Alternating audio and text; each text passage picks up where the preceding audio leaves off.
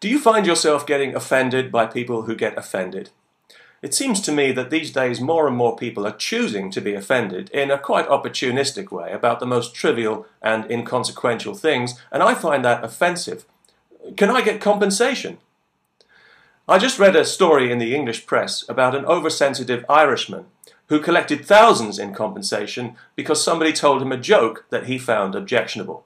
That's right, a joke. Not a particularly funny joke. An Irishman is sitting in a pub with an empty beer glass. Somebody asks him if he'd like another one, to which he responds, "Why would I want another empty glass?"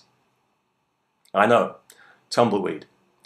Yet one sad individual claimed to be so offended by this non-joke that he felt the need to make an official complaint about it, and after 2 years of legal wrangling, he finally got his money. Now, I'm not a particular fan of the Irish joke, but I think people like this are a very good reason to actively preserve the Irish joke and ensure that it lives forever. You see, I was born in Ireland and raised in England, so I was subjected to Irish jokes for the entire time I was growing up. I never took it seriously enough to be offended because I thought some of them were quite funny. I realized they had nothing to do with me personally, and of course there was no money involved back then. Nowadays, you get the distinct impression that some people actively go around looking to be offended because they know very well there'll be a generous payout, thanks to the twisted values of a supremely sick society that encourages a poor me mentality of phony victimhood at every turn. As for Irish jokes, to my mind there is no more offensive an Irish joke than the super-sensitive Paddy who takes offence for money. I do hope that doesn't offend. I've known quite a lot of Irish people in my time, and I'm just wondering now if maybe I know this guy from somewhere.